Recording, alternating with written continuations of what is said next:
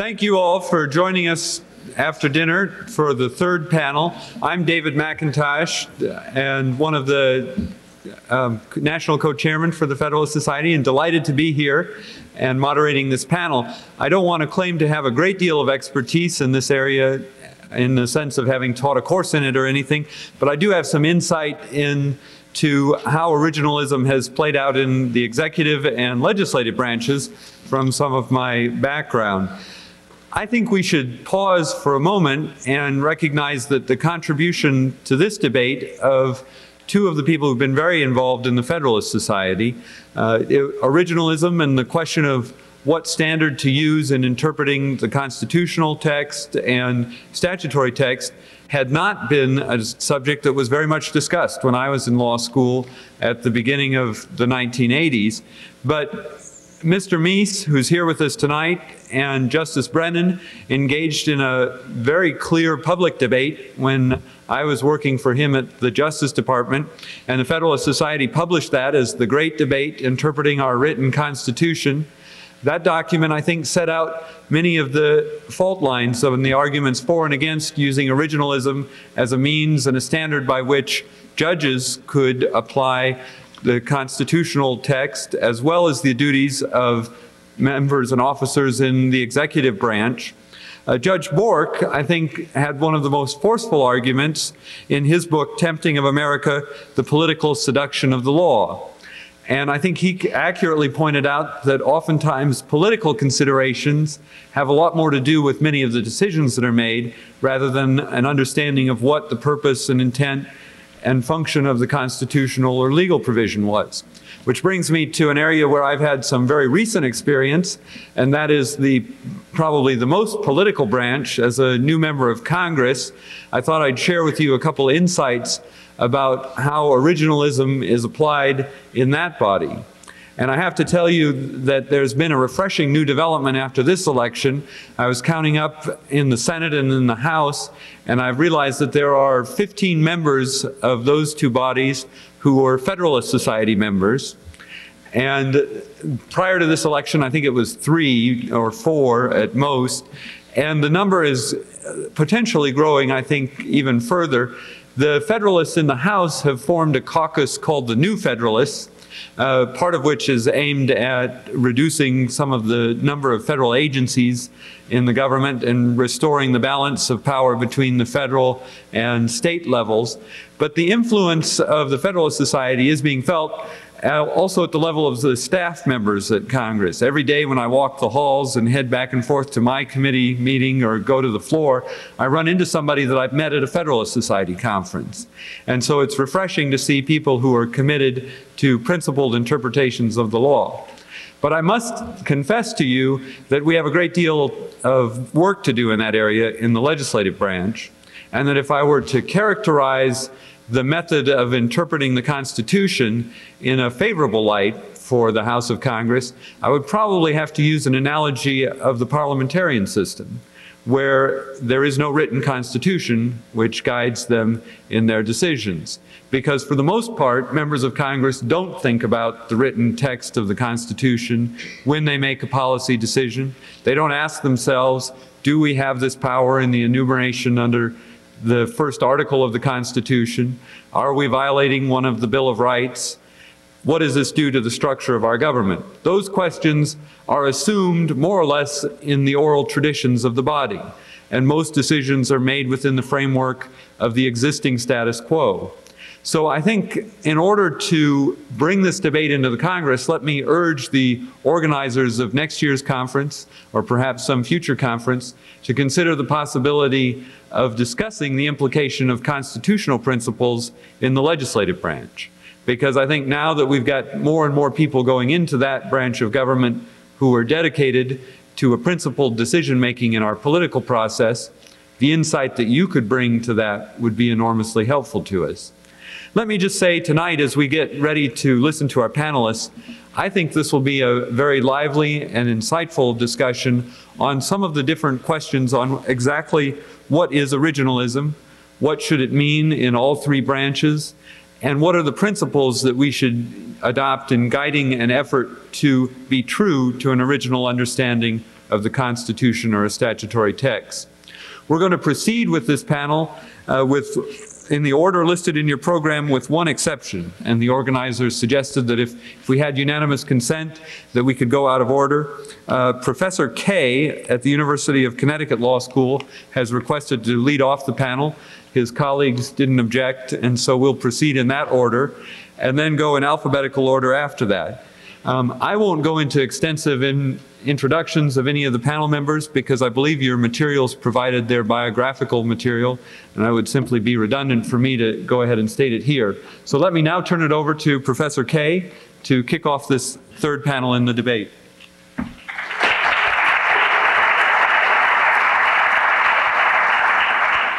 Thank you, Congressman. I want to thank my colleagues for obliging me in my preference to start. The title of this panel is indeed, what is originalism? Naturally, I'm not going to tell you what originalism is. There's no stipulated true definition of originalism. What I propose to do is to instead start by identifying values that seem to me to be motivating people who are often characterized as favoring an originalist interpretation.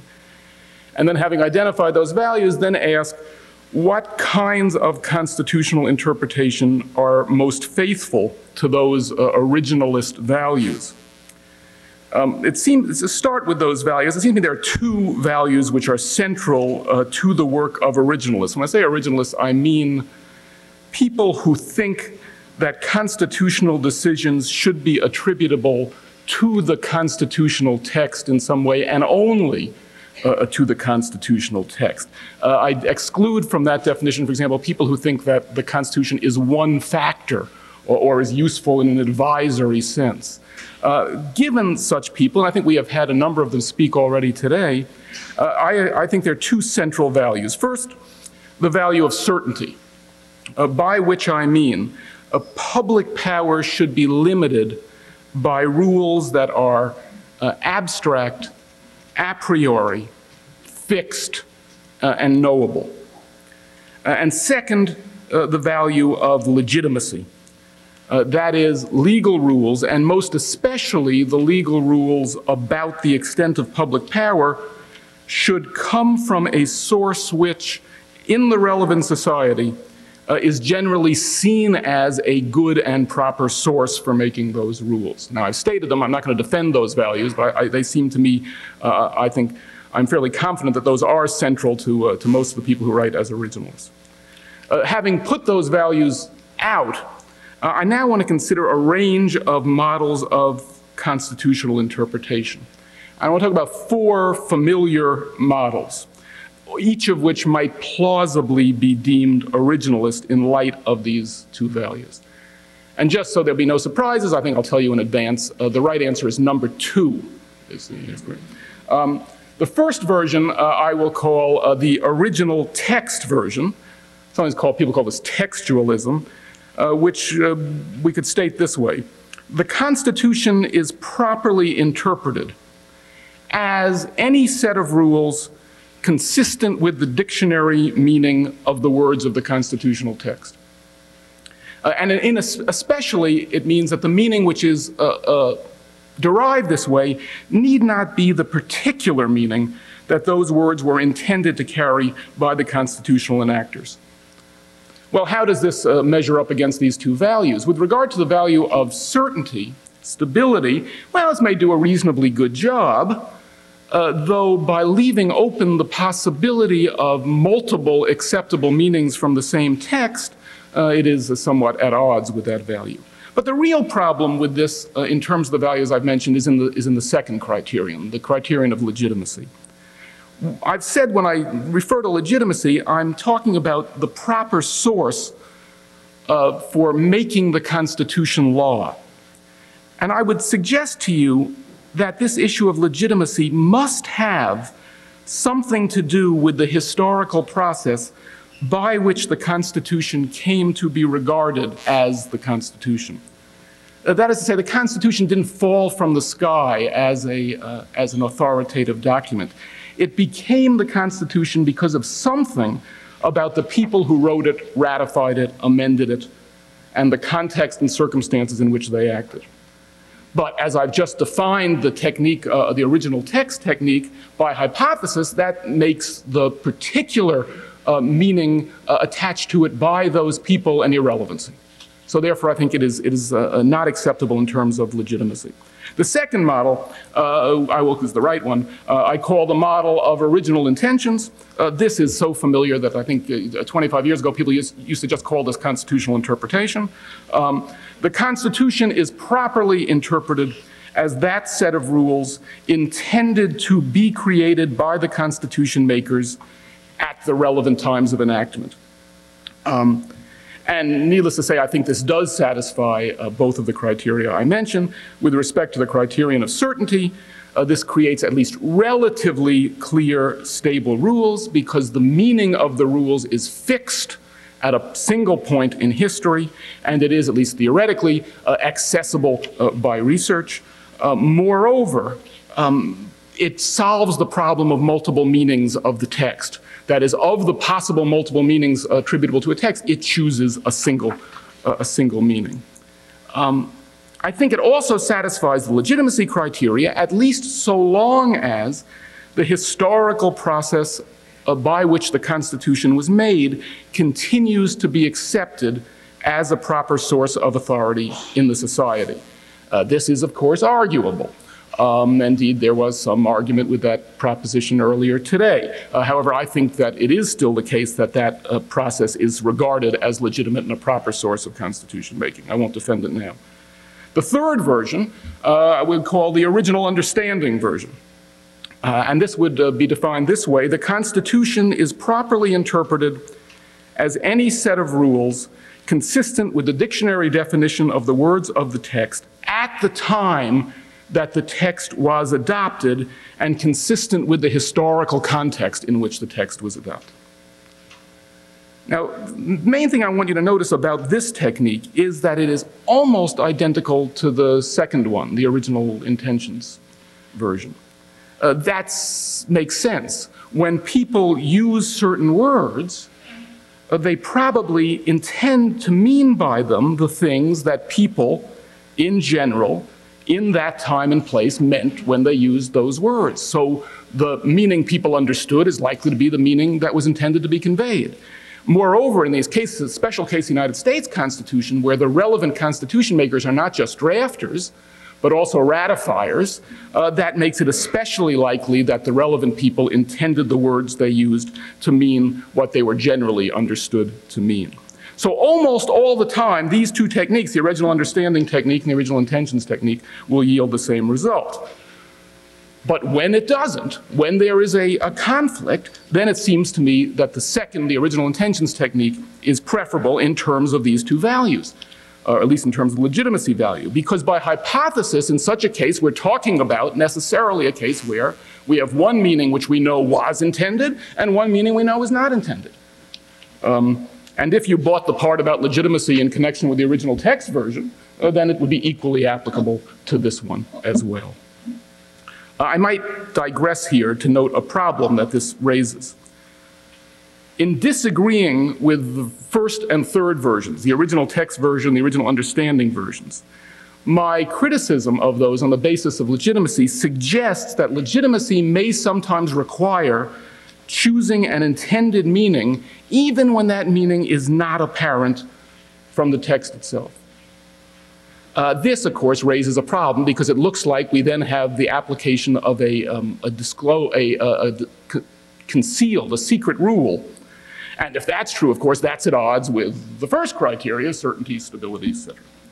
Well, I think that's right, and I think it's a problem. But I don't think it's a very big problem, because the actual appearance of a secret rule supposes a case where people will have expressed their intentions in inapt words.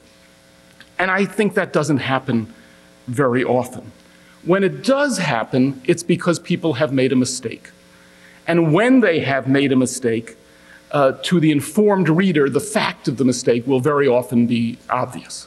And moreover, the character of the mistake will be obvious. And if that's true, of course, it's not a secret rule after all.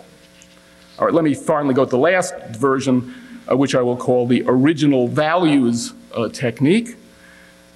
And that would be defined this way. You should interpret the Constitution not as a set of rules at all, but as a license for applying to the resolution of litigated cases the more or less general substantive values sought to be advanced by the enactors in creating the Constitution. This will be familiar to you. There are many, many versions of this in the literature, and it in some way is attributable to the original Constitution.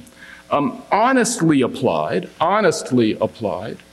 this may well meet the criterion of legitimacy. The decisions would have at its source the values of the authorized legitimate enactors.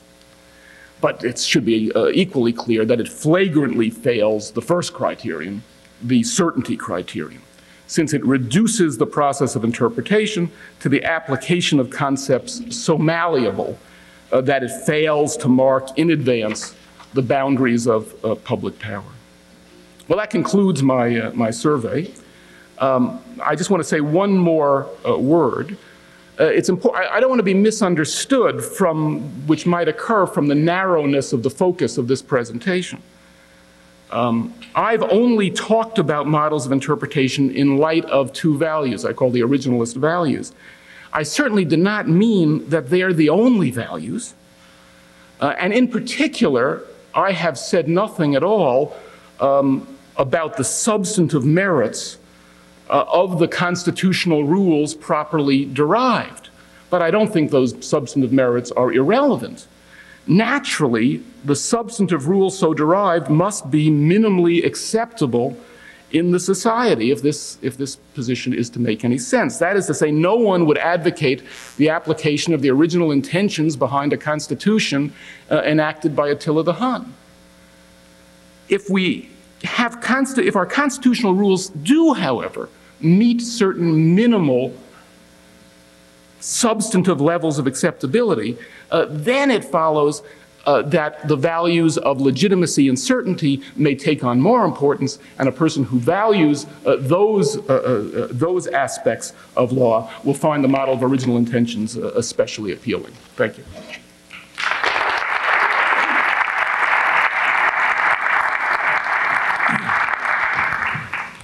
Thank you very much, Professor Kay. Our second speaker is Professor Larry Alexander at the University of San Diego Law School.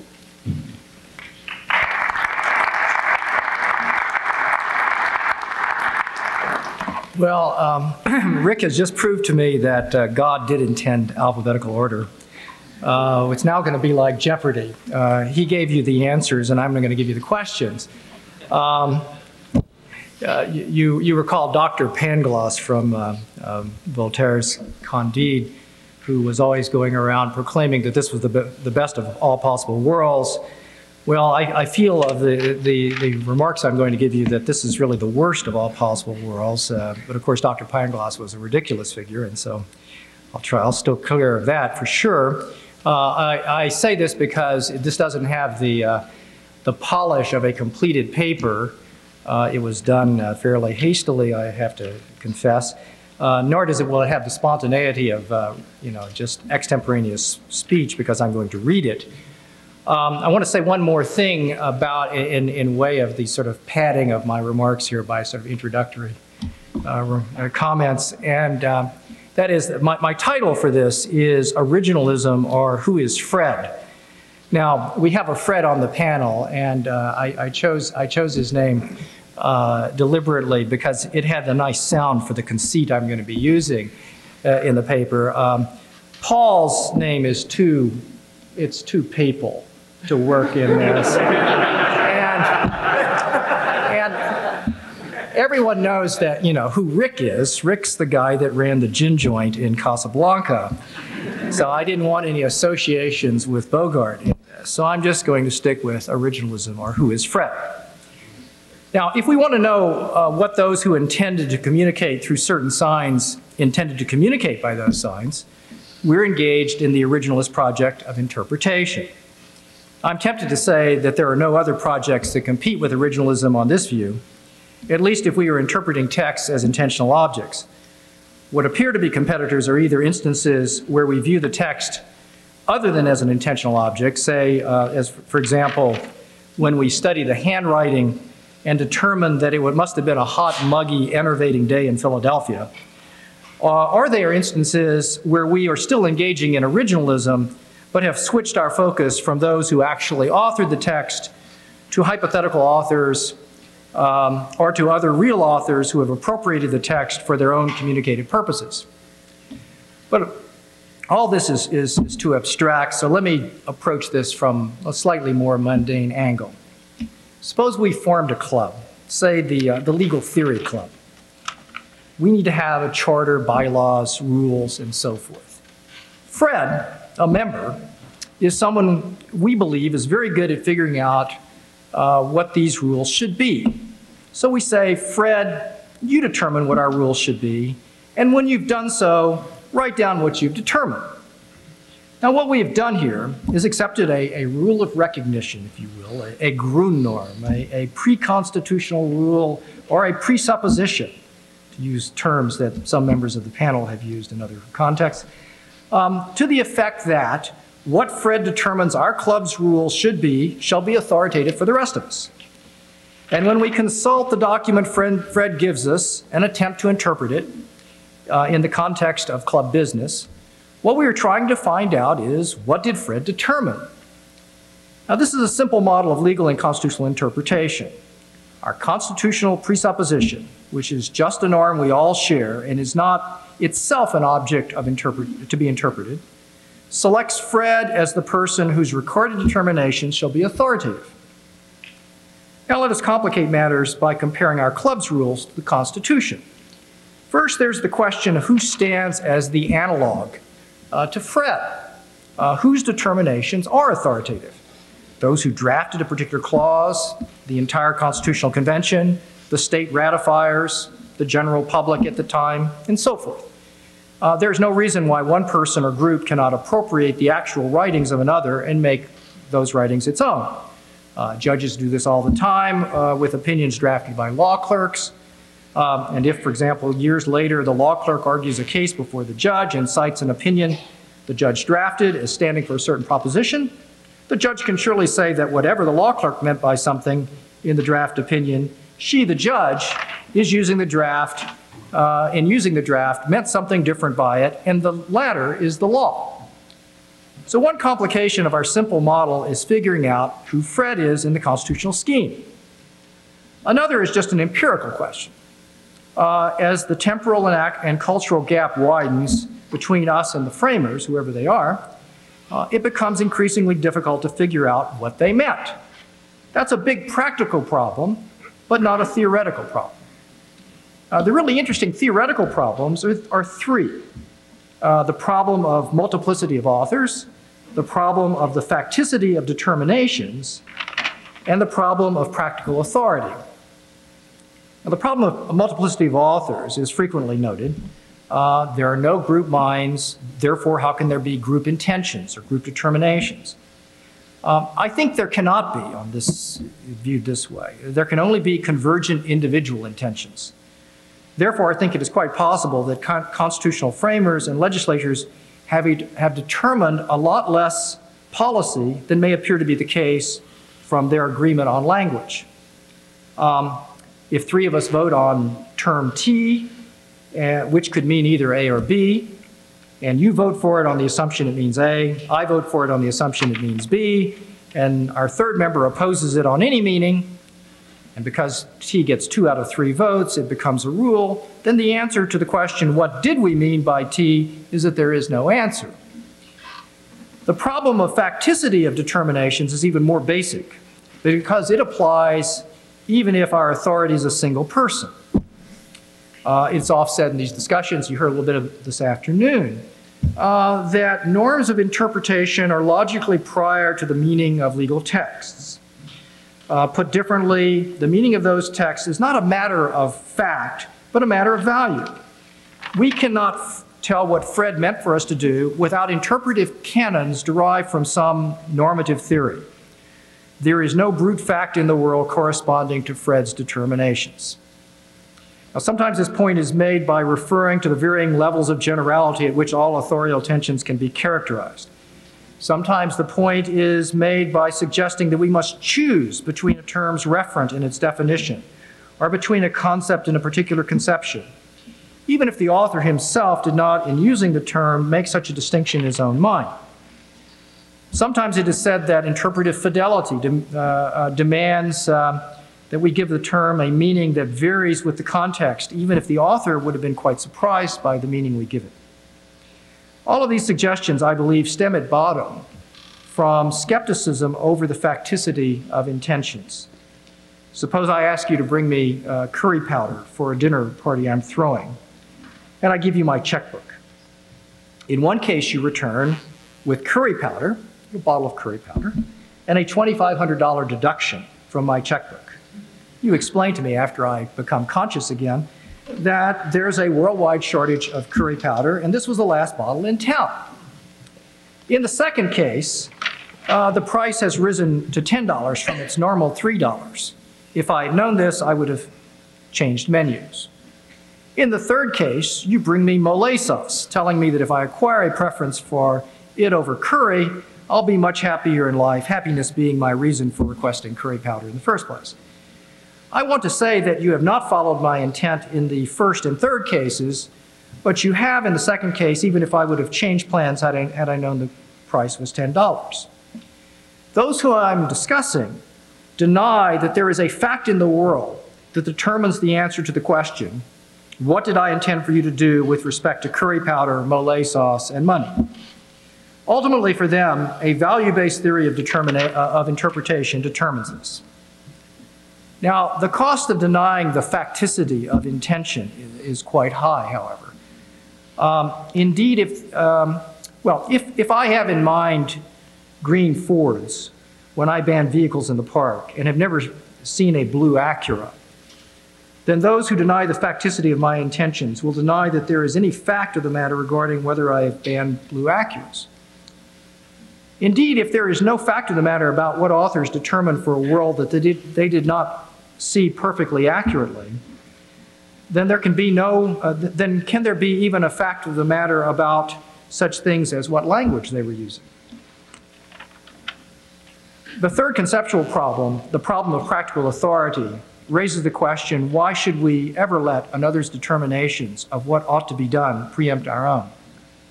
This is not just the problem of constitutionalism, it's the problem of law. And it doesn't matter whether the practical authority is a majority or a minority, or whether it is contemporaneous or is separated from us by 200 years and a lot of cultural change. Now, I think there are answers to this question, though they are paradoxical at best. But much of the resistance to original intent theories of constitutional law is really a resistance to all practical authority. The wills of the framers get pushed aside, or better yet equated with reason, which is, of course, reason as we now see it. Their determinations are no different from ours, after all. Or we grant them the authority to pick the marks on the page, but not the authority to determine what those marks mean. Whatever marks they put down will somehow come to mean what we want them to. Let me return to where I started. Originalism in constitutional law is Fred determining the rules for our club. If there is some fact of the matter based on Fred's psychological states about what he determined, those rules should be, what he determined those rules should be, and the document he gave us was intended by him to communicate those determinations, then what our rules are the determinations Fred recorded in that document. In all theories of constitutional interpretation, the model remains the same. As our pre-constitutional norms change, only the identity of Fred changes. And although our pre-constitutional norms can change the identity of Fred, say from the Constitutional Convention to the state ratifiers to a hypothetical average user of English in 1995, and can limit Fred's authority in various ways, say by treating the authoritative Constitution as that document in the National Archives minus the Second Amendment, we cannot eliminate Fred, some Fred, altogether. So once we have determined who is Fred in our constitutional scheme, whose determinations are supremely authoritative, it follows tautologically that Fred's determinations are supremely authoritative. It is redundant to speak of that Fred's original determinations. Now, the framers might be Fred, or the ratifiers might be Fred, or an average reader of English in 1787 might be Fred, except when a 1787 dictionary and grammar do not produce single answers or produce absurd ones, in which case the framers or the ratifiers are Fred. So it all boils down to who is Fred. Thank you.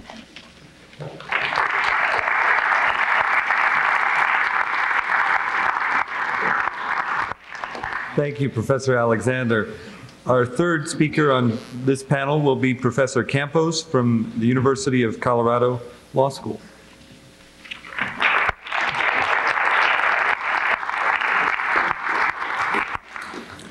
I am going to repeat everything that the other panelists have said, but my intentions in doing so will be quite different from theirs. The issue is, what is originalism?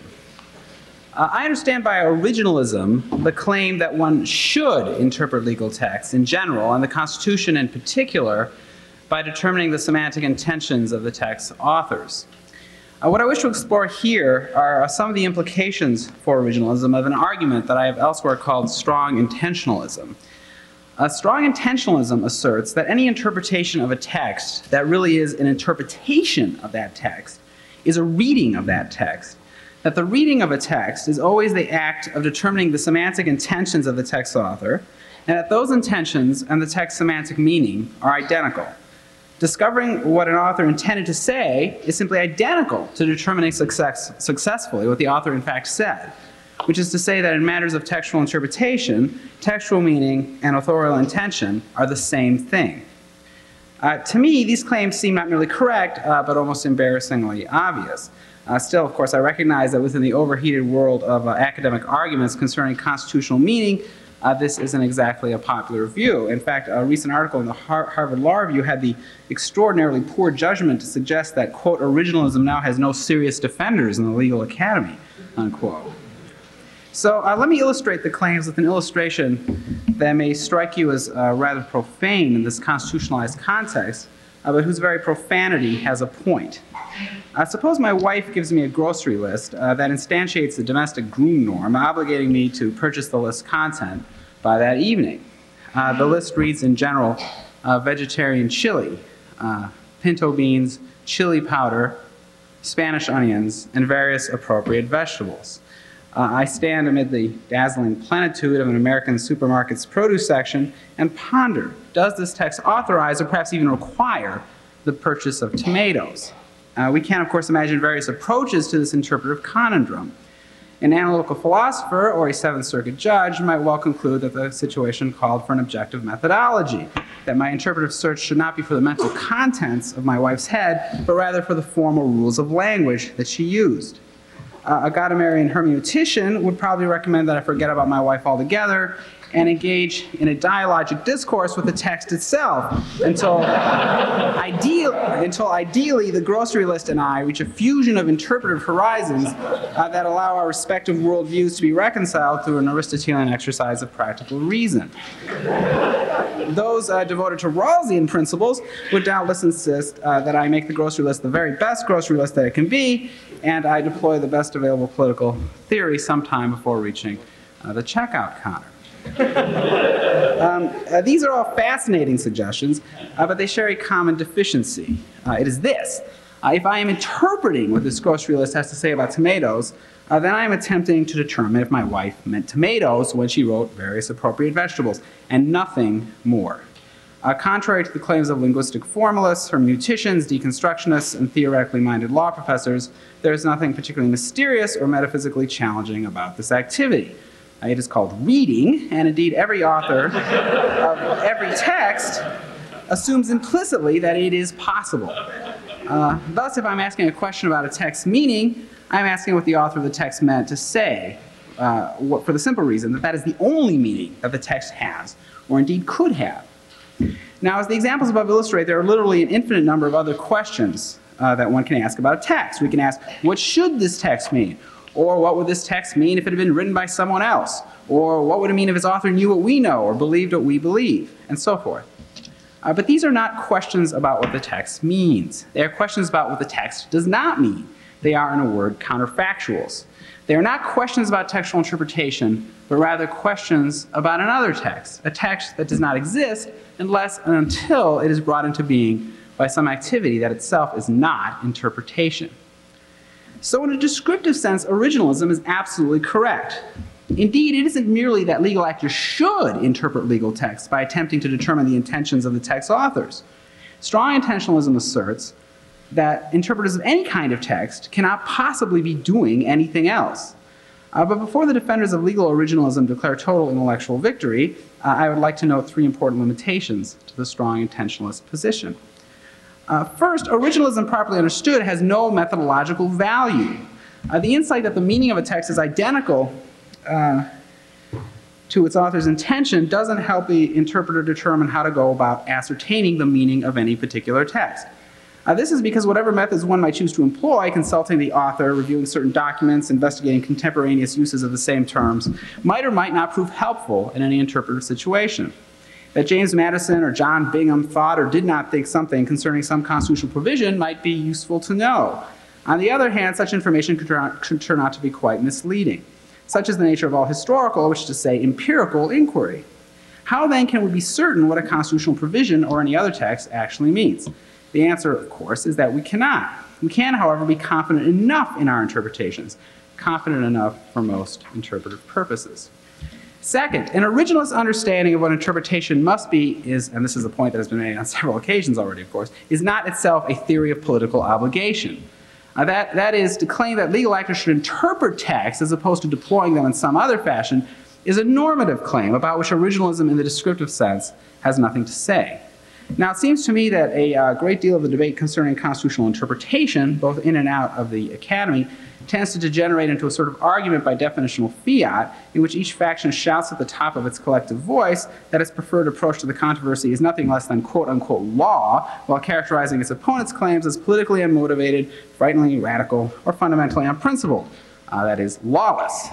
Given that in our present legal culture, it is extremely difficult to make out what someone does or does not mean when he or she claims that something is law, such arguments have about them a rich air of unreality. In this confused situation, pointing out that a text only means what its author meant by it can have perhaps some clarificatory value. It cannot, however, resolve debates that in the end have very little to do with questions of textual interpretation. Third, those who advocate a normative originalism need to keep in mind that a text is just a text. I think Rick came up earlier, actually, which is to say that a text's limitations are inevitably and precisely those of its author. In this regard, consider again my wife's hypothetical grocery list. Obviously, a grocery list is not a constitution.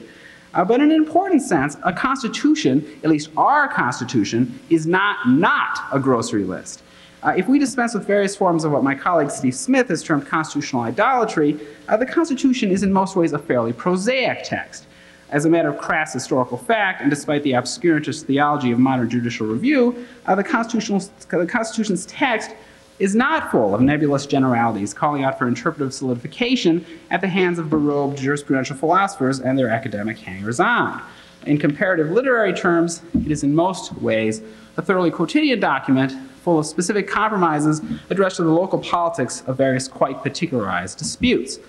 Given this, originalists must ask themselves what sort of a semantic artifact would even be capable of serving as the enabling entity of an interpretive practice whereby a centuries-old text would actually provide answers to the particular controversies of the present moment. I will conclude by speculating on that very question. In his epic fantasy, The Lord of the Rings, the philologist J.R.R. Tolkien imagines a race of tree-like creatures called Ents. The Ents are a sort of animated forest, and their language reflects centuries of unhurried sylvan contemplation. In the following passage, their leader, Treebeard, gives some hint of that language's form. I'm not going to tell you my true name, not yet at any rate. For one thing, it would take a long while. My name is growing all the time, and I've lived a very long, long time. So my name is like a story. Real names tell you the story of the things they belong to in my language, in the Old Entish. It is a lovely language, but it takes a very long time to say anything in it because we do not say anything in it unless it is worth taking a long time to say and to listen to. But let us leave this. What did you say you call it? Hill, suggested Pippin. Treebeard repeated the word thoughtfully. Hill. Yes, that was it. but it is a hasty word for a thing that has stood here ever since this part of the world was shaped. A similar semantic idea is explored by several of the early modern philosophers, including Descartes, Leibniz, and Locke. These thinkers imagined the possibility of a comprehensive analytical language that would organize and contain nothing less than all human thought. Perhaps the most ambitious of these grand linguistic schemes was developed by the now forgotten English polymath John Wilkins. Wilkins' procedure involved dividing the universe into 40 categories called classes. These in turn were subdivisible into differences, which were themselves divided into species. Each class was then assigned a monosyllable consisting of 2 letters. Each difference was represented by a consonant, and each species by a vowel. Thus, de means element. Deb is the first of the elements, which is of course fire, while deba is a portion of that element, the flame. As Jorge Luis Borges notes, the word salmon does not tell us anything about the object it represents. Zana, the corresponding word in Wilkins' scheme, defines, for the person versed in the 40 categories and the classes of those categories, a scaly river fish with reddish flesh. Characteristically, Borges adds that a language in which the name of each being would indicate all the details of its destiny, past and future, is not inconceivable. Perhaps inspired by this example, Borges himself exploited the idea of a total language in several of his labyrinthine fables, most notably in the tale Funes the Memorious, in which a Uruguayan peasant boy, Ireneo Funes, suffers a crippling accident that leaves him, inhuman, godlike, with an absolutely perfect memory. And this is a quote from that tale.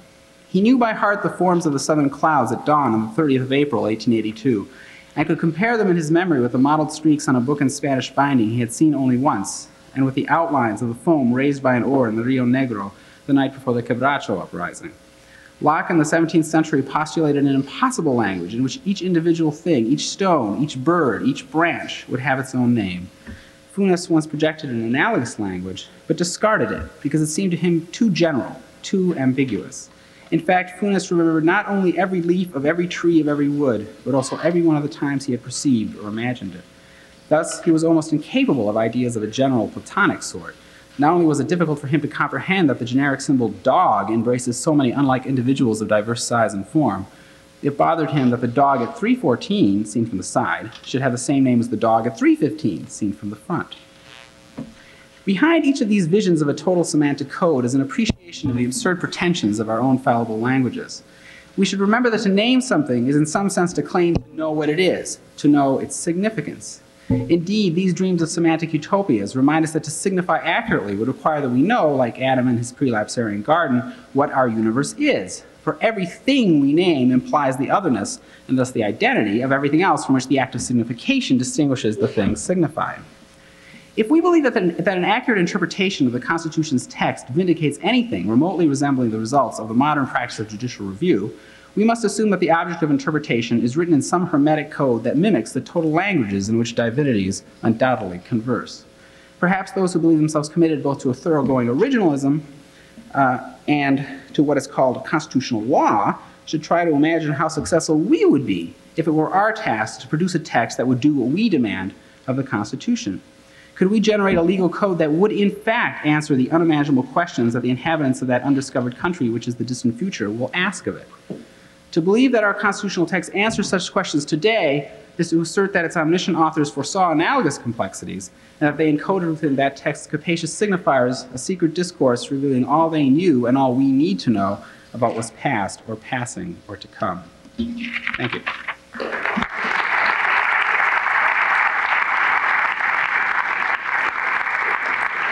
Thank you very much, Professor Campos. Our fourth speaker on this panel is Professor Schauer from the Harvard University Kennedy School of Government.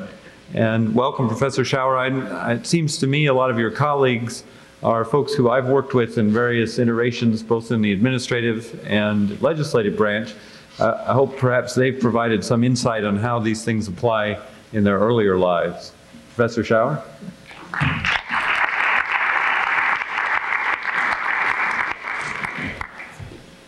Thank you.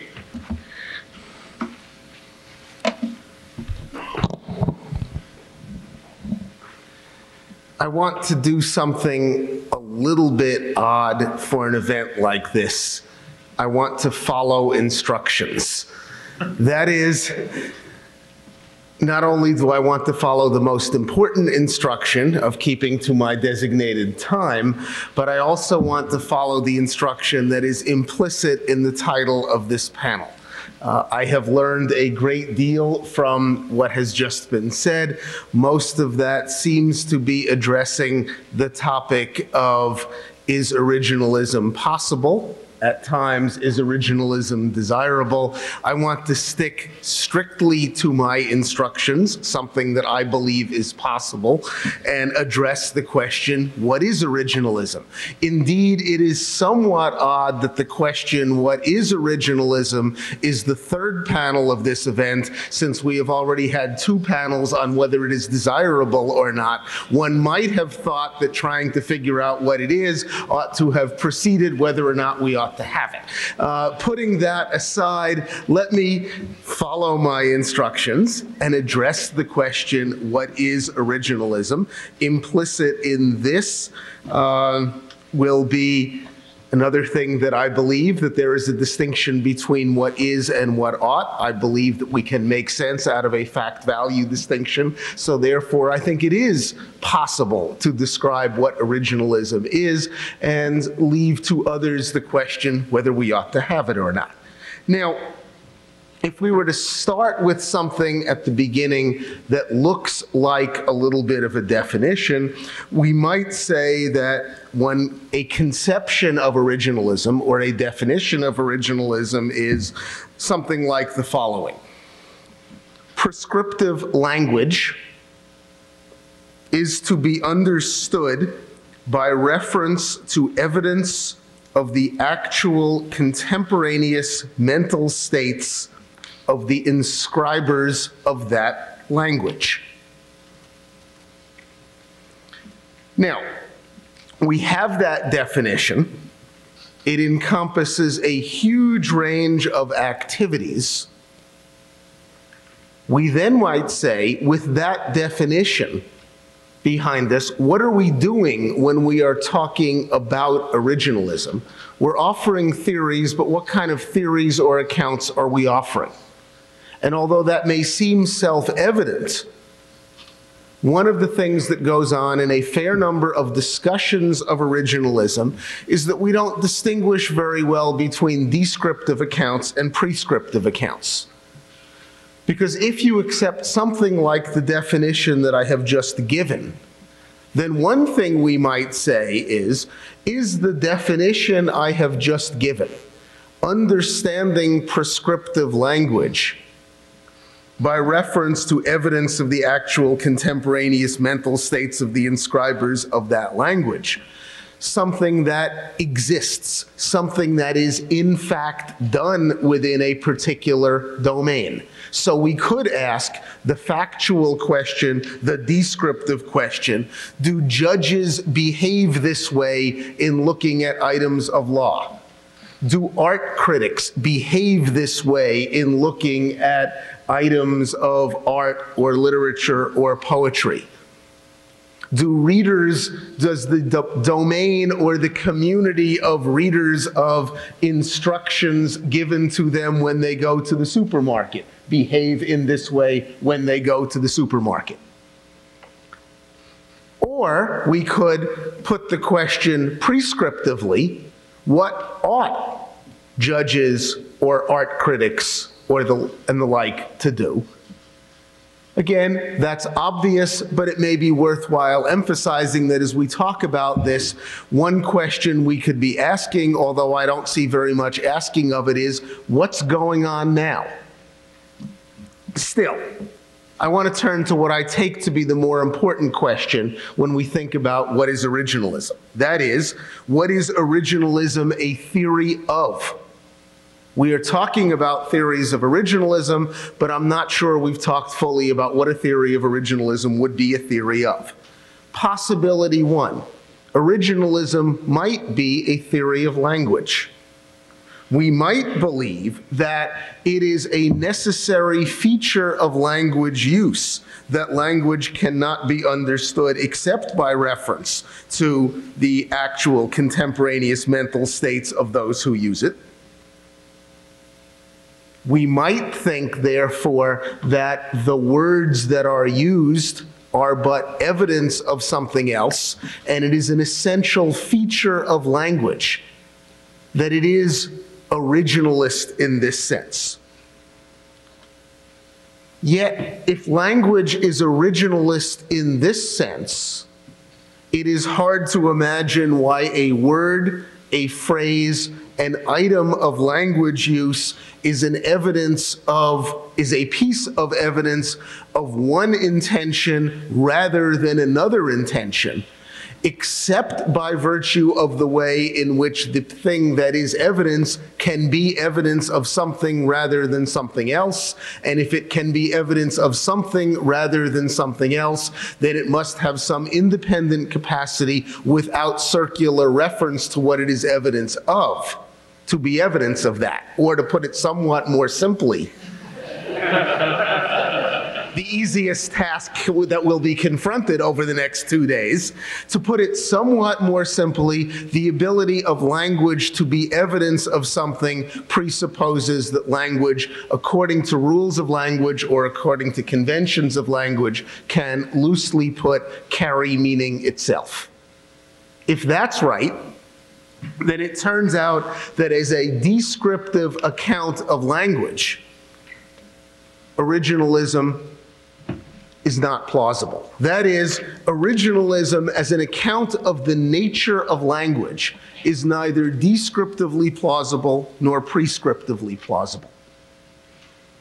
Somewhat more plausible is originalism as an account of law. We could say it is a feature of law that legal language appearing in various items that have legal import or legal effect, is to be understood according to the definition that I gave earlier. As a descriptive claim, once again, that's false. Think about, for example, the moderately well accepted, although admittedly controversial, objective theory of contracts, according to which contractual language is to be understood according to conventional meaning of contractual terms rather than according to the mental states of the contracting parties.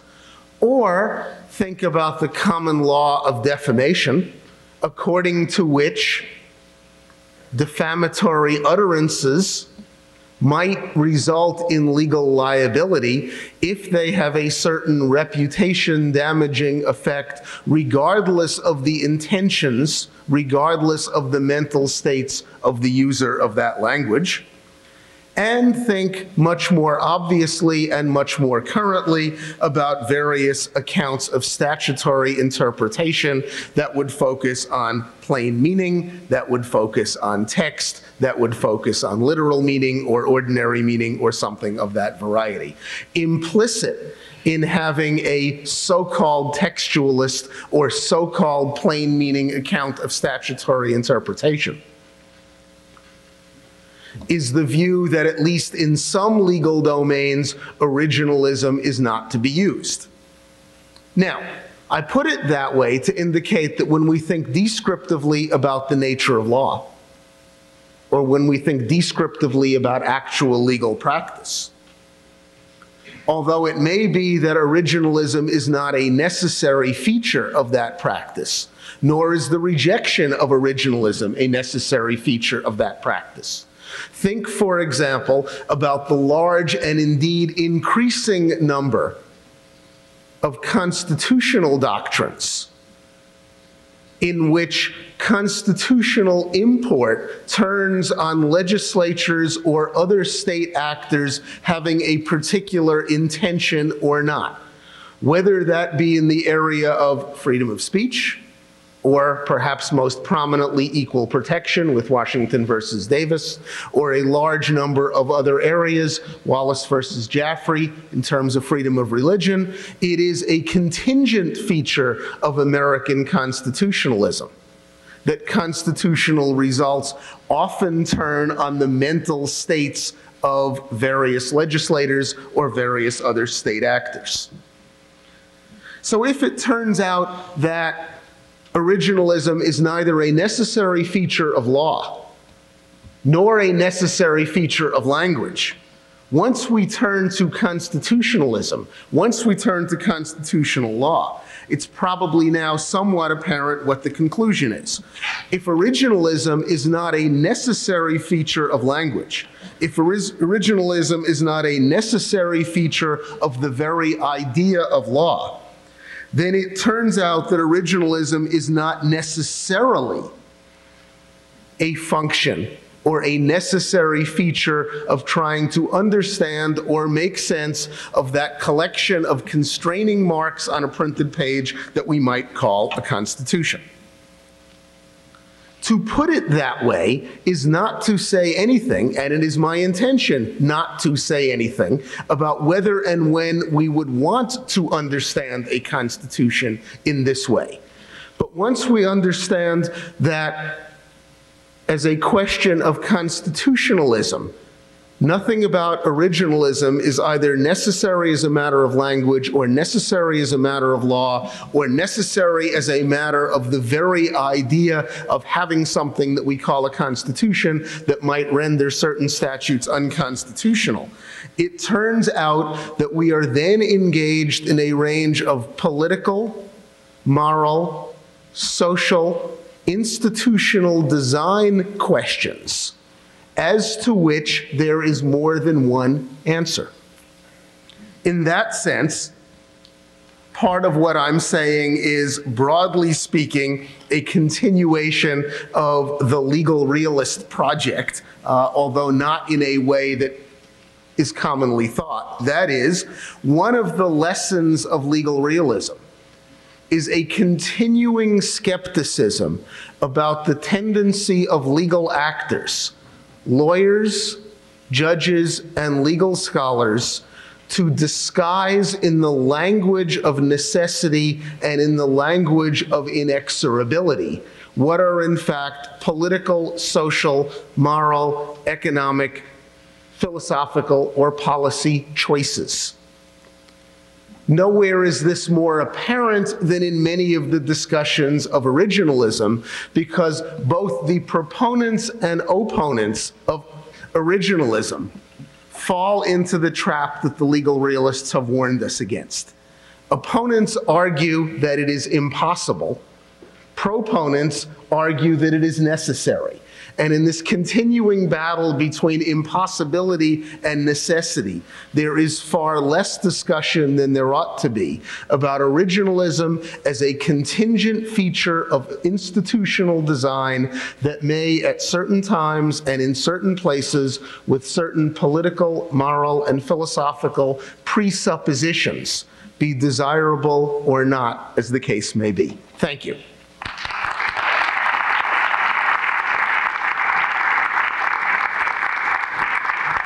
Thank you very much, Professor Schauer. Before we open it up for questions, let me pose a hypothetical to each of the panelists based on a factual incident that happened in this most recent 100 days of Congress. One of the issues that we voted on was an amendment to the Constitution on term limits. And in fact, we voted on several versions of it, but the one that was the final version was silent on the question of whether that new amendment to the Constitution would preempt various states' efforts to apply term limits to members of Congress, an issue which is proceeding through to the courts. The author of the amendment stated on the record that he desired the preemption of those state initiatives. He also introduced into the record a legal memo by various scholars that his version of the amendment would not have any effect on the existing court case, that whether the court determined to uphold those laws or not would not be affected by this new amendment, thus implying that there was no effective preemption of the states. And the text itself was silent on the question of preemption. How would your understanding of originalism, if, say, the constitutional amendment actually had passed and been acted by the states, And there were a case coming up where one of the members of Congress from a state that had a different term limit was asked to give up their seat and had been sued, or they perhaps had sued the citizens of their district, something, by the way, which is not very politically wise, but say they had actually engaged in this lawsuit. And the court in this future date was asked to decide whether or not this new amendment to the Constitution preempted this state requirement that effectively told this member of Congress they had to give up their seat. My question in the hypothetical is, how would your understanding of originalism, if the judge sought to be an originalist, how would that inform their decision in that case? Let me give a couple of possibilities. Possibility number one,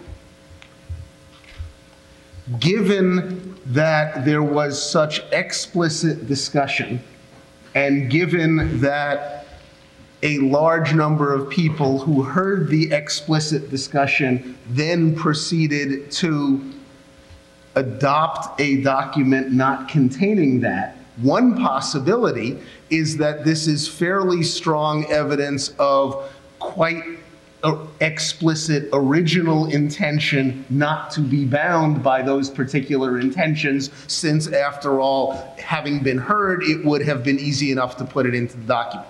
Possibility number two, in cases of interpretive doubt, reclaim exactly what it is that you have just mentioned and use that to resolve the interpretive doubt. Possibility number three, reclaim those intentions with or without the possibility of interpretive doubt. That is, one of the things that was looming over your question is that one need not make, even if one is an originalist, one need not make recourse to original intentions unless there is some form of indeterminacy, vagueness, ambiguity, or some other linguistic breakdown in the text. Another possibility is that texts are subservient to original intentions, and therefore another possibility might be that judges, having access to the very original intent that you described, ought to use that and ought to use the text as only a piece of evidence helping them find that. It seems to me that, at least consistent with what I was saying before, the choice among these and the choice whether to adopt any of these or a choice to say, who cares? In much the same way that we might interpret a work of art or a work of literature by saying, who cares what Picasso intended with Guernica? We are interpreting the work on a printed page. The choice among those is, I think, for me, ultimately an institutional and political choice. My institutional and political choice is for the last mentioned one of my options, to say, who cares? But I don't deny that it's a political, institutional, and moral choice. Thank you. Any other comments? I would just say that really the question here, one of the things which Fred didn't mention, is that this is in part simply an instance of what Larry said before. The question part here is, who is Fred?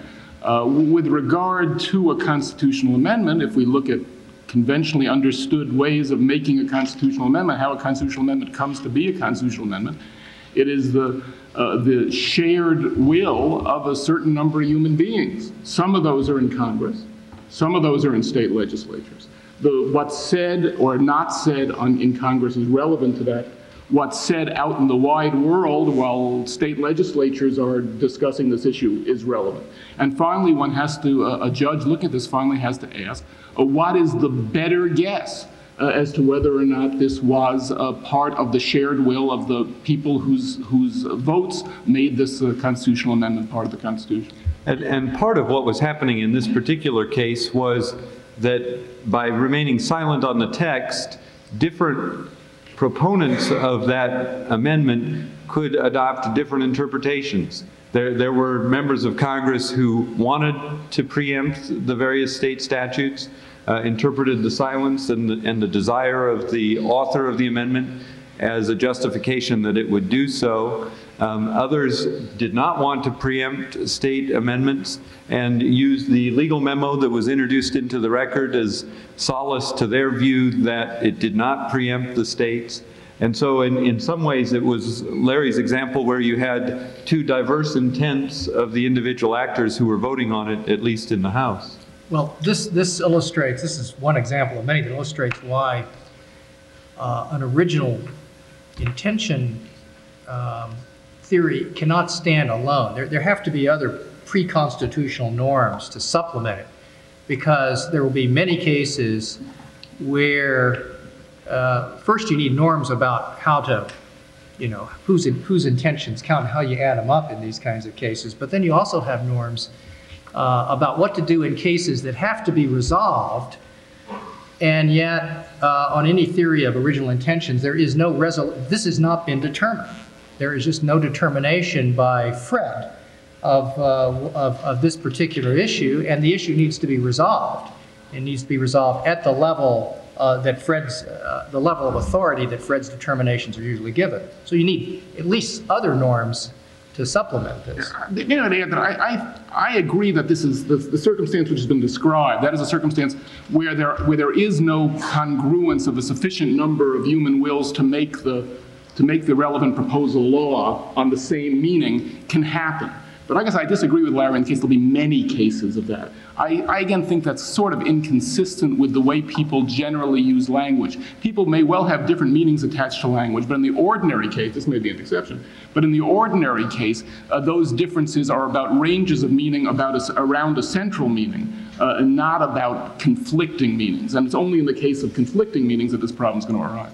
I want to add one thing. I want to disagree with Richard about that. I think that most legal argumentation involves these kinds of cases, and I think the mistake we make is to think that because we ask a question about a legal text, it's a coherent question. I think very often it's not a coherent question. I think this is an example, not through any fault of the political process necessarily. Second point, I think it's just, I think it is incoherent to say the text is clear but the intention is ambiguous, or the text is ambiguous or the intention is clear. The way you know the text is clear is because you know the intention. The way you know the text is ambiguous is because you can't figure out the intention, or indeterminate, I should say. I think it leads to a confusion of tongues when we see those as two separate issues, which I don't think they can be. Thank you. Yes, sir. Let's see, Dan Farber, I guess I'm supposed to do that. I have a question that in some ways relates to the last thing that Fred said, which contrasted his preferred approach where we don't care about mental states with originalism. And what I find confusing, genuinely confusing, I was originally, I mean, people say that when they're just trying to say you're wrong, but I actually am confused. At one point I was slated to be on this panel and I was happy to be moved because I decided I didn't really understand what originalism was. What I find confusing is that there are some people who seem to be regarded as originalists who I think agree with Fred. Frank Easterbrook comes to mind. I think maybe Charles Fried. And a number of other people who seem to be saying that no, when we talk about original intent, we're not talking about anybody's mental state. And I wondered if the panelists could comment on that observation. I think here, the confusion is, I mean, I don't consider it a confusion, but the conflation of what might be two different views is quite understandable. Indeed, it was first noticed, I believe, in a quite important but now forgotten book by Richard Wasserstrom called The Judicial Decision, in which Wasserstrom talks about precedent, original intentions, and more obvious forms of rule-based decision-making, all as different forms of being obeisant to the past. One way that we might think of originalism is saying originalism broadly conceived, and I hear some of this in what Dick was saying. Originalism broadly conceived recognizes the very pastness, the very way in which we are bound by a decision made earlier, that goes along with my narrower conception, that goes along with what is sometimes called textualism, and that goes along with taking precedent seriously. I don't think that we're dealing with a slippery enough term that I feel that I can be, for my purposes only, an arbiter of linguistic usage. I want to say, without denying the very important pastness of a more text-oriented approach to interpretation, sometimes associated with Judge Easterbrook, one that I have at times adopted, and others. It's not linguistically inappropriate to call it originalism, but I think that there's an important distinction that I want to mark that's collapsed by using originalism for that and for the mental state approach. Well, I'm not sure this is directly responsive, but I mean, there's we can call anything originalism, anything that looks to the past. I'm not sure, though, that we've banished psychological states. I mean, it seems to me that what you're calling textualism is sort of a collaborative effort. We look to the mental states of people we call the framers to determine, in a sense, what kinds of marks they were putting down, what language they were determining, and then we look to the mental states of people who wrote dictionaries or in 1787 or something. It's sort of collaborative, intentional exercises by two different groups. It's when you stop and think about textualism that way, it's a kind of an odd theory that one, in terms of that's an odd collaboration in a sense, especially if we happen to think that it's something like a mindless turning over of something to turning over our typewriters, which are keyed up in English letters to a bunch of monkeys who then pronounce them. It's not quite that mindless, but it has a certain, element of chance in it, which makes it a kind of an interesting collaboration.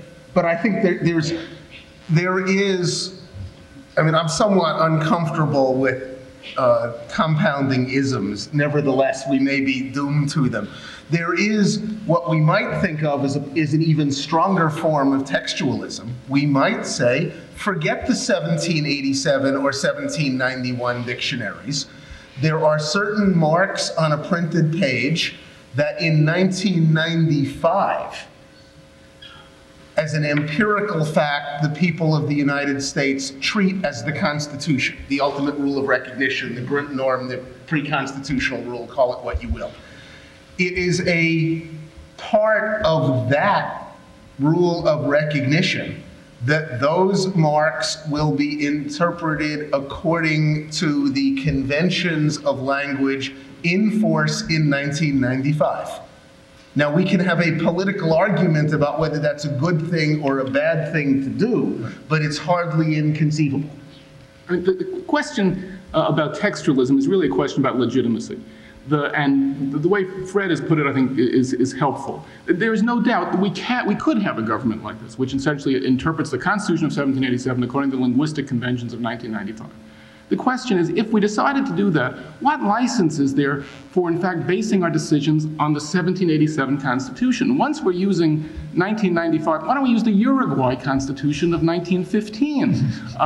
Apparently, we choose the 1787 Convention as amended because there is something about our present political inclinations which accords a special sense of legitimacy to the act of constitution making. And to cut off that act seems to me to cut off the thing that makes the Constitution law. Thank you. Did you have anything you wanted to add, Professor Campos? Yeah, I just want to say one thing, which might be overstating it, but I just think that the kinds of procedures we're talking about here are quite literally impossible.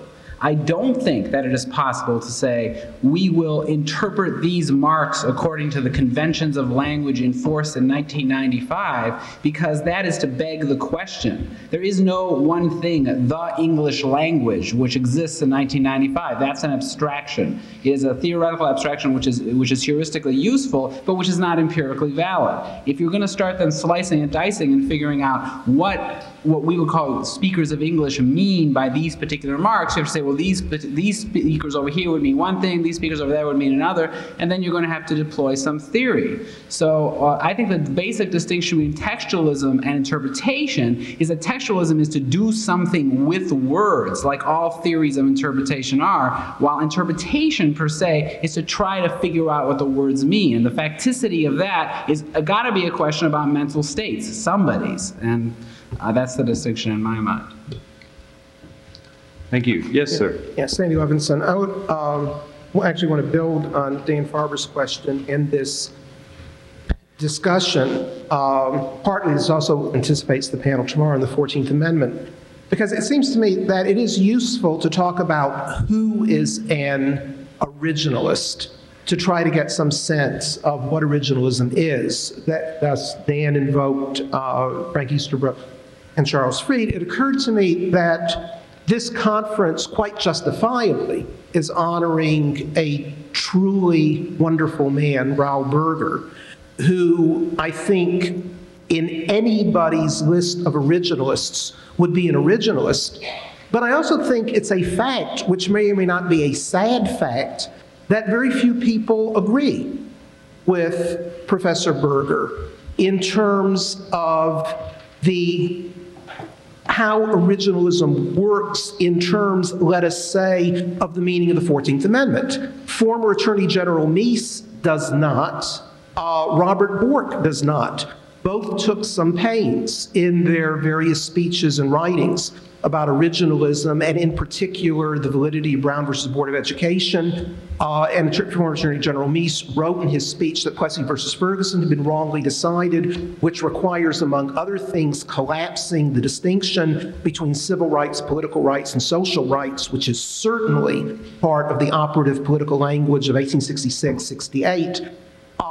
So are former Attorney General Meese and former Judge Bork kind of originalist wannabes, but not reallys, because there are indeed other sorts of values in the world besides a Berger kind of originalism? Is it the case that when one thinks it through, that Professor Berger presents ultimately an unsatisfactory form of originalism, but Bork and Meese present a much more satisfactory one? But then what do we do with Easterbrook and Fried?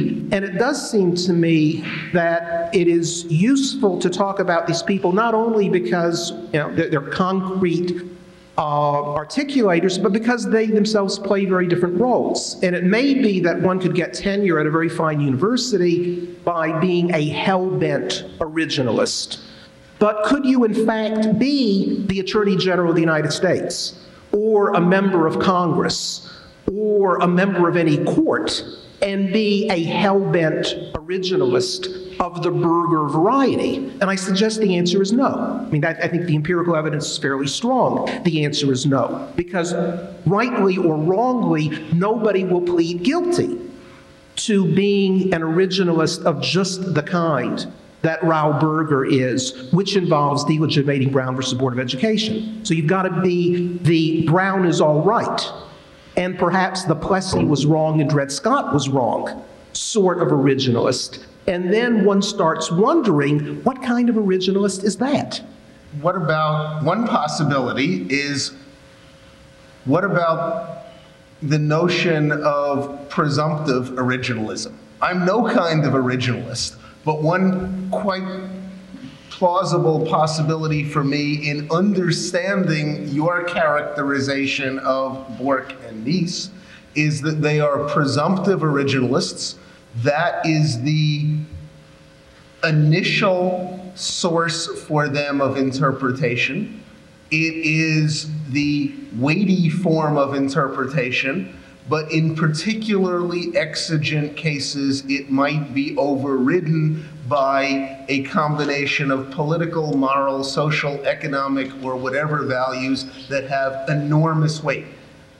If you believe that there is a difference between proof beyond a reasonable doubt and proof by a preponderance of the evidence, If you believe that there is a difference between a rational basis test and a compelling interest test, you might believe that presumptions matter. And if you believe that presumptions matter, one could still be substantially guided by an originalist approach while recognizing that certain moral, political, or flat-out pragmatic exigencies are so overwhelming that they override the presumption in just the way that certain interests might be compelling. One very quick point, apropos of Richard Kay's comments, this seems, though, to reintroduce politics into law with a vengeance, which is fine with me, but I gather that the whole point of the originalist enterprise, at least in its original formulation some 10 or 15 years ago, was to reinscribe a strong separation between legal analysis and politics. It seems to me that it reintroduces it, but phenomenologically it might reintroduce it in a much lesser way. That is, take these other things into account only when they intrude themselves onto your consciousness in an overwhelming way, but do not think about them regularly as part of the enterprise.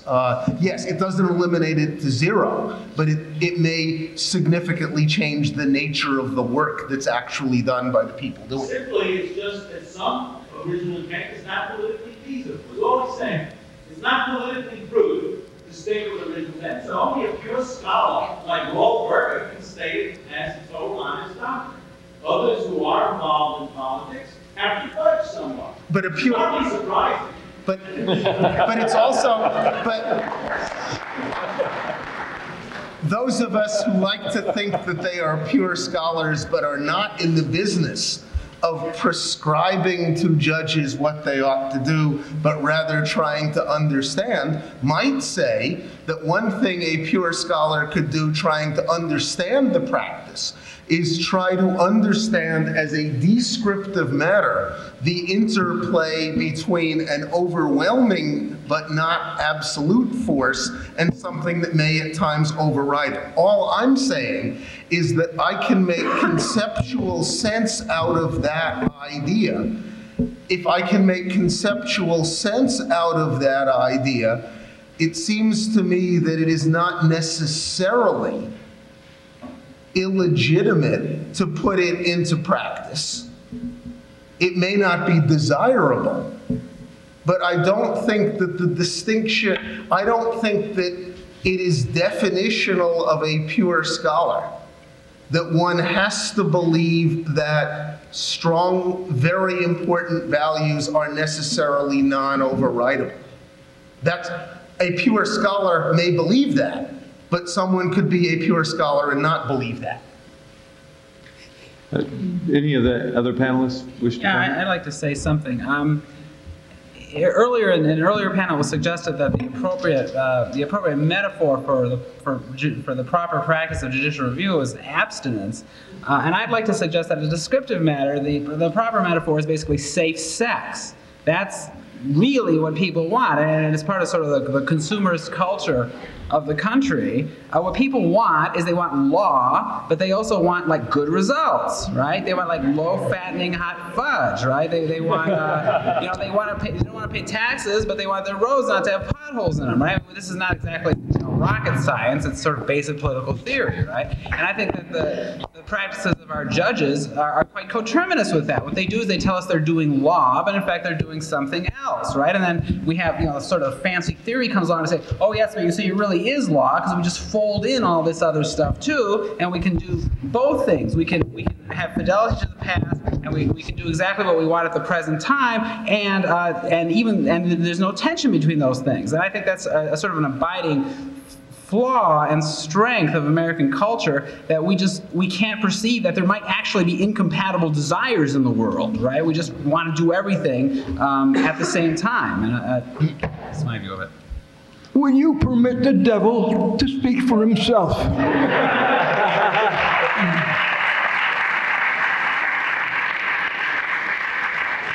First of all, let me escape from pure scholarship. I'm no more pure than the next fellow, and I would also wonder whether anybody's purer than I am. And let me also introduce a factual aspect to our theoretical discussion. First, I ask you to bear in mind, when I published in 1977, I wasn't creating a Procrustean bed. I was directing myself to two questions, and one of them, I dare say, is incontrovertible. I maintained what Justice Harlan said, that the exclusion of suffrage from the 14th Amendment was irrefutable and unrefuted.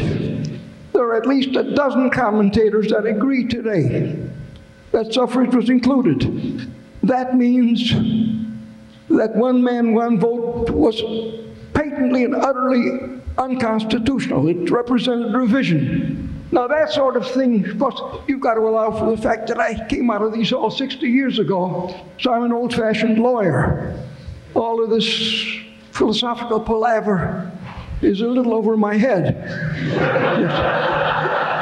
Yes. Yes. But, again, I say to you, there aren't too many propositions that a lawyer can maintain that really are irrefutable. But I would stake my life on it. Then one can say categorically, suffrage was excluded from the 14th Amendment. Now you've got to face up to that. There may be 1,000 other cases where original intent will be of no use to you. But that's one. Now the second one, the case for the exclusion of suffrage, segregation, isn't quite as clear. But again, some facts. In the District of Columbia, over which Congress had plenary jurisdiction, they had separate schools for black children and white children. Sumner tried for years to change that and was rejected. Now, if we approach this not as philosophers, but just as common men, is it conceivable that a Congress which refused to create equal access to schools in a district would then cram down the throats of the states the necessity of having mixed schools? That's just one element. Again, I won't take the time now because I'm hoping to do this tomorrow. There's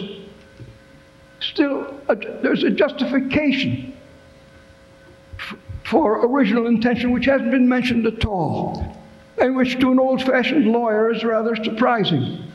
And that is a tradition of 800 years.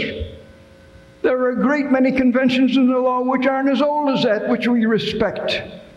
But here we are, a bunch of young lions who have social agendas and who want to cast all of that in the discard. Thank you very much, Professor Berger.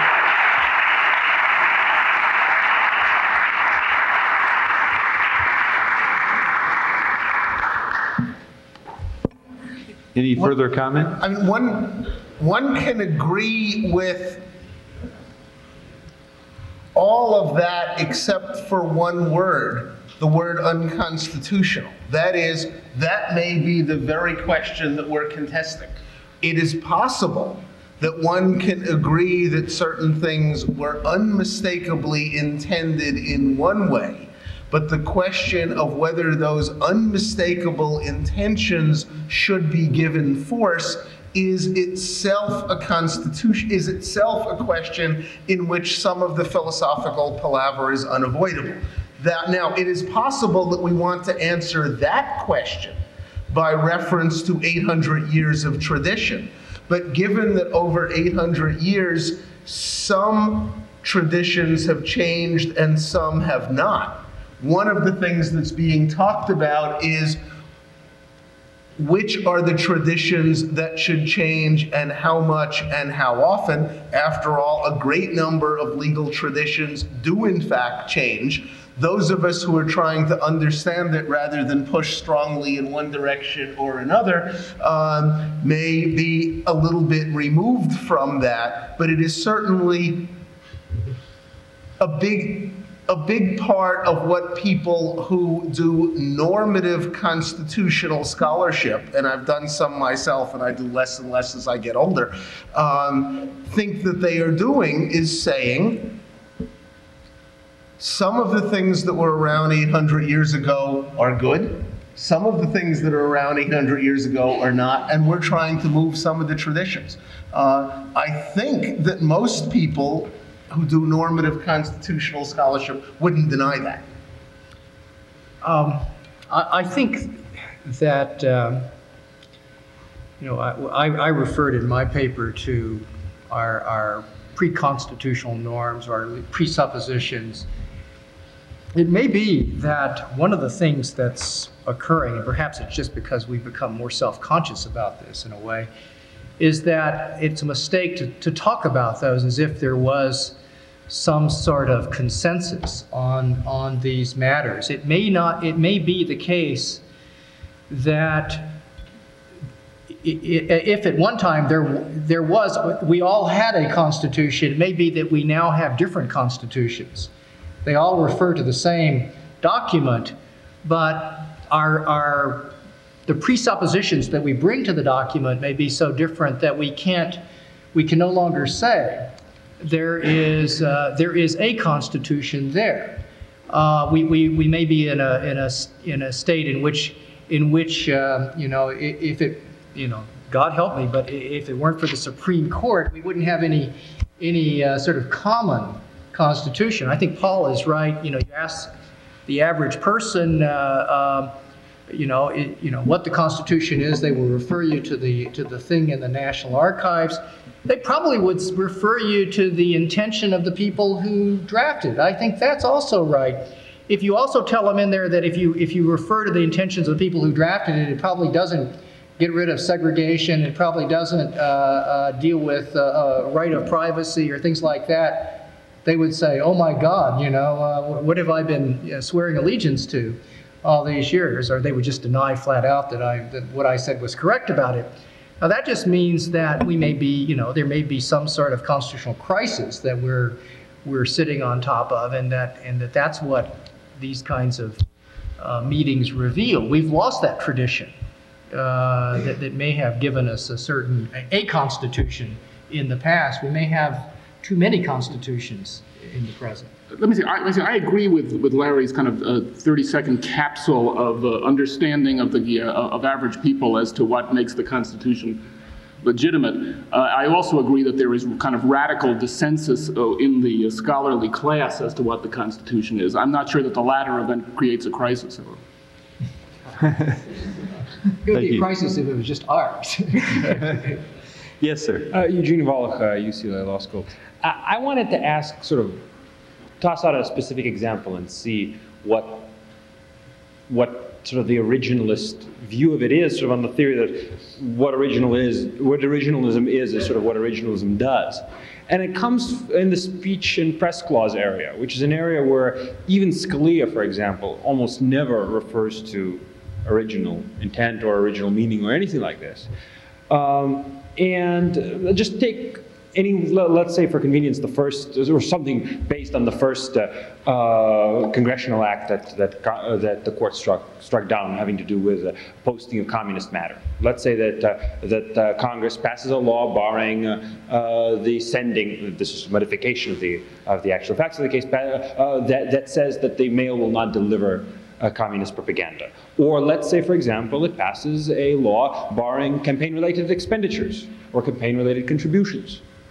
What would an originalist say? What is originalism with respect to that law and that amendment? I mean, you could say that it's the text, and some might say, well, because something is speech or press, therefore it's absolutely protected because that's what the text says. Or you could, although few people say that, you could say that it's the intention of the people who drafted it. And one might, for instance, bring in Madison's writings on this. But then one might bring in the writings of other people who participated in the ratification process, and they may say something different. You could say that it's the original meaning of the phrase at the time, and Professor Berger suggests that certainly at least as the 14th and 15th Amendments, there may be a pretty well distinguishable original meaning of those things, or perhaps even original intention. But that seems hard to say about the First Amendment, that the notion that it only bars prior restraints doesn't seem to be well established, but no contrary view is either. One could say that it's a kind of the general kind of principle behind it, but then the question comes up what the principle is.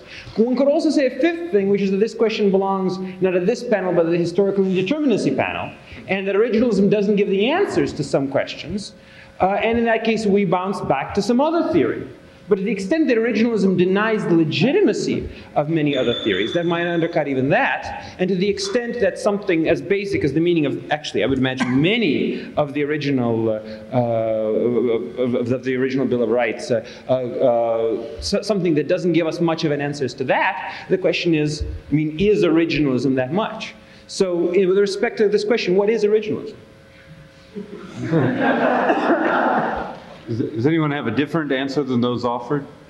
Yeah, sure. I'll give you a 10-second answer, okay? You could say all those things, and in fact, people do say all those things.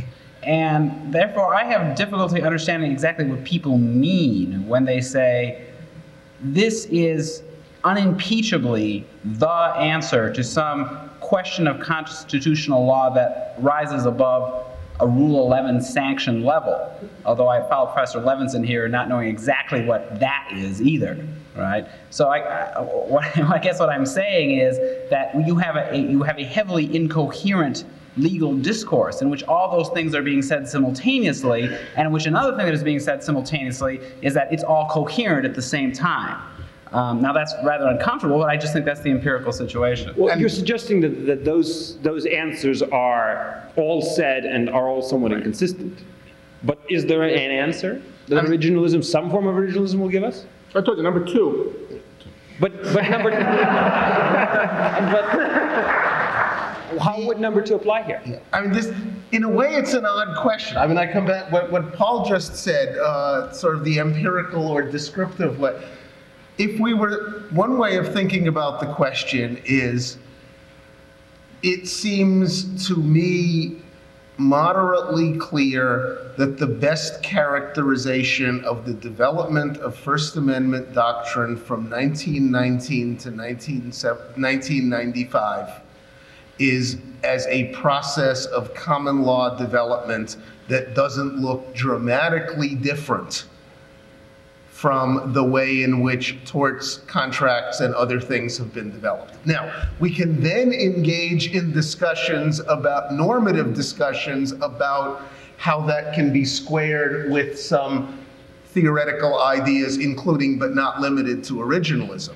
But it may be that the starting descriptive point is that it seems that in a number of areas of which free speech, freedom of religion, maybe, but free speech pretty certainly, equal protection pretty certainly, are best descriptively characterized as common law developments.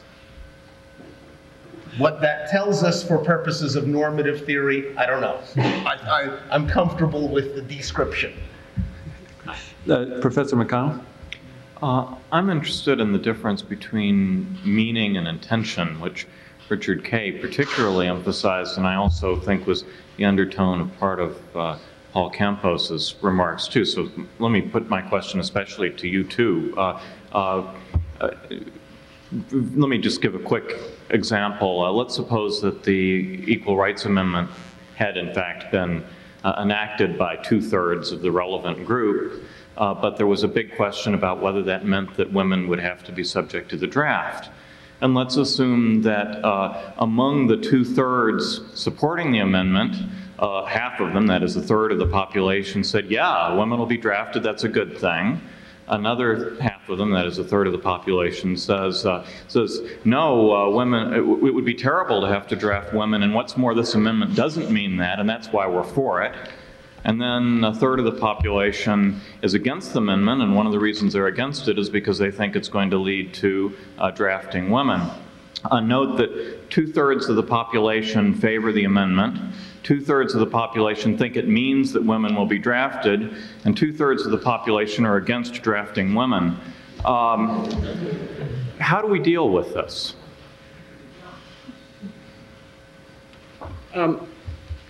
I'll tell you what makes sense to me, given the underlying questions of authority, which I think support the version of interpretation which I've suggested.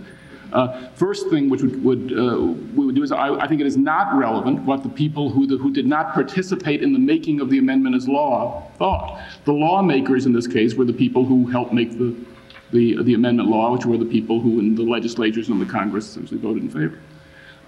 Second, we would have to have, in order for you to be right, it would have to be the case that the numbers would have to split exactly as you've suggested.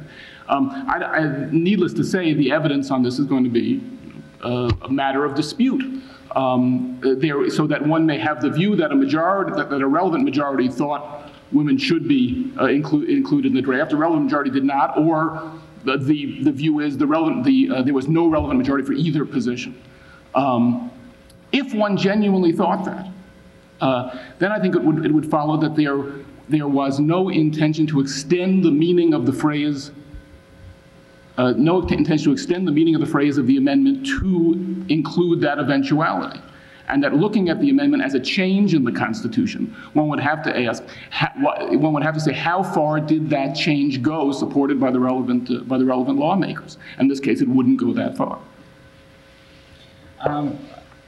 I think that there are two things to note. The first is that this is what I believe in the philosophical literature is known as a desert island example, in that you've got this extremely clean hypothetical for the purposes of making a point, which is, of course, perfectly valid, but which is also extremely tenuously connected to actual legal events, which, of course, are always almost infinitely more complicated than something like that. And this ties into the second point, which is if you in fact had such a situation, in my view, you would have you would actually have three texts, if I'm getting this right. The text of those who are in favor of the amendment and who think it makes women eligible for the draft, the text of the people who are in favor of the amendment who don't think it makes eligible women eligible for the draft, and then the text of those who are